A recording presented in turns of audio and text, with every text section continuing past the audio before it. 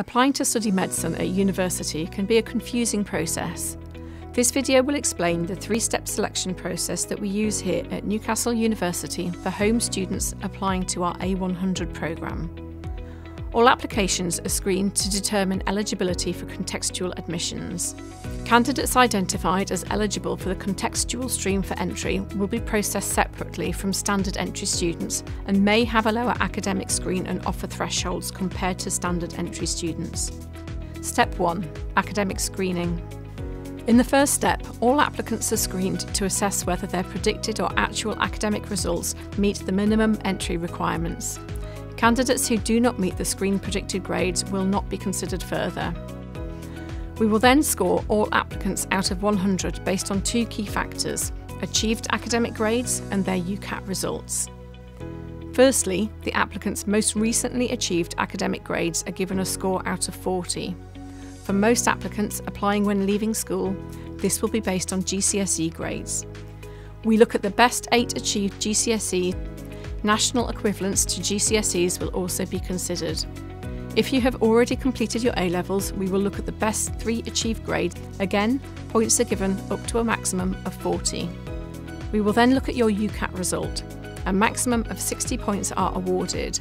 The higher your UCAT result, the more points you'll receive. Candidates with a Band 4 score in the situational judgment element will not be considered further. Please note that only UCAT results from the current test cycle are considered valid. UCAT tests are typically available to book from mid-May and take place between July and September, before the UCAS deadline in October. Step 2. Interview. Looking at the academic score and UCAT score in combination, we invite the top scoring applicants to interview. Each year, we invite approximately 1,000 applicants to interview. Interviews take place on campus between December and February. At Newcastle, we use the MMI format, multiple mini interviews.